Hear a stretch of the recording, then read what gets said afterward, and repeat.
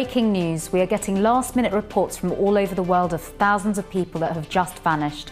I repeat, thousands of people from all over the globe have disappeared. The total number of people who have disappeared has not yet been confirmed, but it is expected to be a lot higher than what was initially reported. According to authorities, the numbers are expected to be in the millions. Many flights have been cancelled because of security fears. According to reports, there have been plane crashes all over the world because some pilots simply disappeared mid-flight. Chaos has also spread to the roads, where a great number of traffic accidents have been reported. Hospitals have not been able to cope with the number of patients coming in. Many parents are in complete despair as their children have also disappeared. Rumours are rife that this could be an alien attack, and there are those who believe that Jesus raptured these thousands of people. Witnesses believe to have seen a bright flash followed by a huge thunderous sound and a being like a man in the clouds. Here are some images caught on CCTV cameras. The images you see now are from CCTV cameras all over the world. These images have been analysed by experts and they are genuine. CCTV footage from parks, shopping centres, parking lots, churches and traffic monitoring systems are indeed real and frightening. What has perhaps been most alarming is the report of a hospital where nurses have said in shock that all children just vanished. We are receiving images like these non-stop from all over the world. We are yet to hear from heads of state from all over the world who are in shock but have not yet released any statements. Our reporter from the US is live right now from the White House. Hello, Joe Bergson. Hi Christina.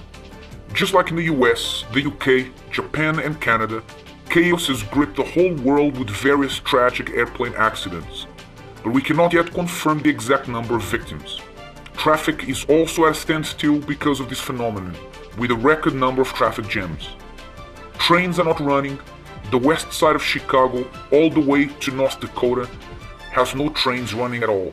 There have been countless 911 calls from all over the country. From Nebraska, New York, Arizona, Kansas, Florida, Ohio, Mississippi, Virginia, Texas, Washington, Utah. People are calling 911 from all over the country, to the point of jamming the line. Many evangelical churches have not opened their doors today, but they have been invaded by regular members and have remained packed the whole day. Everyone is expecting some kind of statement from the government, but this is yet to happen. We'll report back with any information as it comes in, but for now, back to the studio. Our team tried to contact the leader of the Universal Church of the Kingdom of God for a comment, but he also has vanished together with his whole family. Many UCKGs remained closed today because a large number of their pastors have also disappeared. Those who are around did not accept being interviewed by our team.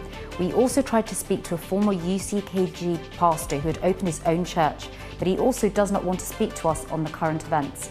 Members of various churches are saying that this is the rapture of the church. When asked why they also hadn't disappeared, many cried and regret not having taken Jesus more seriously before. We are closing this news bulletin here, but we'll return with more news as and when it happens.